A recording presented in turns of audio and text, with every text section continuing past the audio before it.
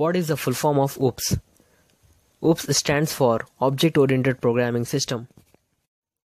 What is a class? Class is a blueprint which reflects the entity's attributes and entity's actions. Technically, defining a class is designing a user-defined data type. What is an object? An instance of a class is called as object.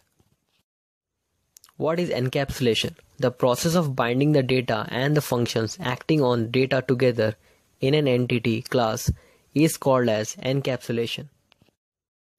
What is inheritance?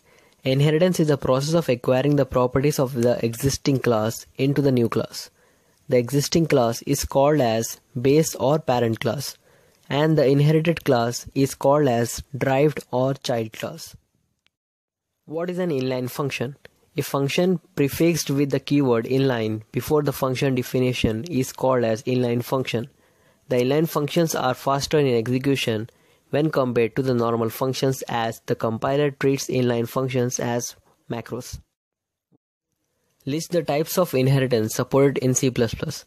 Single inheritance, multi-level inheritance, multiple inheritance, hierarchical inheritance, and hybrid inheritance. What is the role of protected access specifier? If a class member is protected, then it is accessible in the inherited class. However, outside, both the private and the protected members are not accessible. Explain the purpose of keyword volatile. Declaring a variable volatile directs the compiler that the variable can be changed externally, hence avoiding compiler optimization on the variable reference. Mention the storage classes names in C++. The following storage classes supported in C++: auto, static, extern, registered, mutable.